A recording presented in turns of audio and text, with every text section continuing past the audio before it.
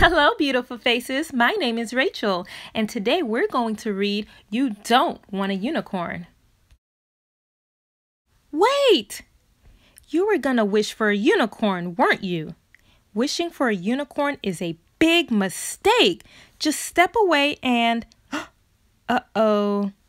Things are about to get... ugly. Trust me. Sure, having a unicorn seems fun at first. All right, super fun. Fine, it's awesome, okay? But it's not worth it. What you don't know is unicorns shed and scratch, and no matter how hard you try,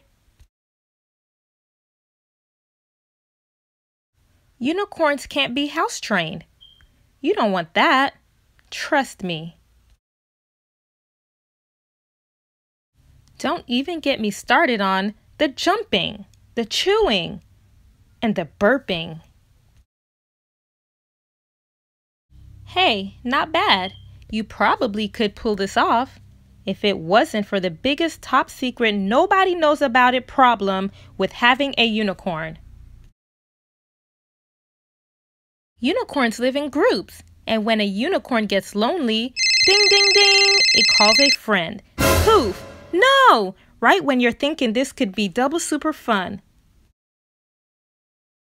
Poof! There's another. Poof! And another. Poof! And another. Great! You've unleashed the most destructive force in the universe. A unicorn party! I told you! Why didn't you trust me? Quick, grab your piggy bank. Run! You have to wish them away. Poof, poof, poof, poof. Phew. Yeah, that one needs to go back too. It's for the best. Trust me. Poof! Aw, cheer up. You could get a goldfish or a nice rock. Or... uh-oh. Stop! You don't want one of those either. Trust... poof... me...